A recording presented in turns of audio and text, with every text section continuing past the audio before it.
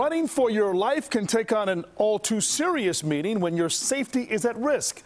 Megan Mawicki tells us how some local women have joined forces to protect themselves when they're hoofing it at night. We run together.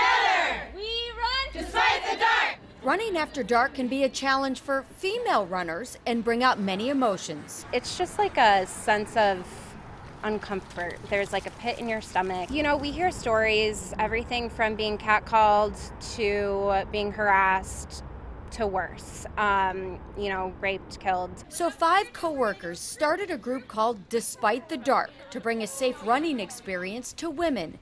Many are endurance athletes with busy lives and can only run before or after work when it's dark. They meet in different locations once a month to run and also have self-defense classes. You can't really guarantee safety in any way, so the best way to reduce anything from happening is to just be in a big group. So we found this stat that was about 60% of women report being hesitant about running after dark as opposed to only 14% of men. Change can only happen when everyone in the community is willing to do something about it. So yes, men are always welcome to our runs. And Despite the Dark has been received well in a short time, and not just in big cities. They already have programs in San Francisco as well as at the University of Florida. We have seen so many people across the country reaching out, and every single person is the same reason. Not even a year since you've started this. What is the ultimate goal?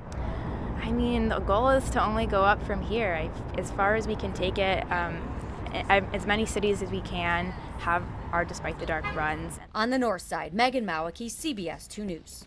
Strength in numbers for sure. Now, all levels of runners are welcome to join the group. For more information on Despite the Dark, go to our website, cbschicago.com.